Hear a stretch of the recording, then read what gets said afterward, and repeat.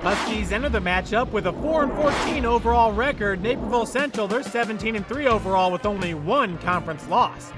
But it's the Huskies who are up early in this one in the second quarter. It's 19-15, and you can thank part of that lead to Emily Kott. She had 10 first half points. Huskies, they'd go up by as many as 10 points. Then Emma Ondyke hits the running jumper as the Redhawks and Coach Nussbaum look to keep pace. Jill D'Amico in the second half dials it up from three-point land, but North did respond with Shannon Bushman.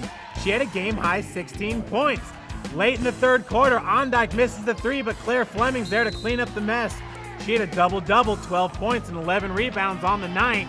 Time ticking down in the third quarter, and freshman Zoe Swift just beats the buzzer, hitting the bank shot, giving North the 42-39 lead.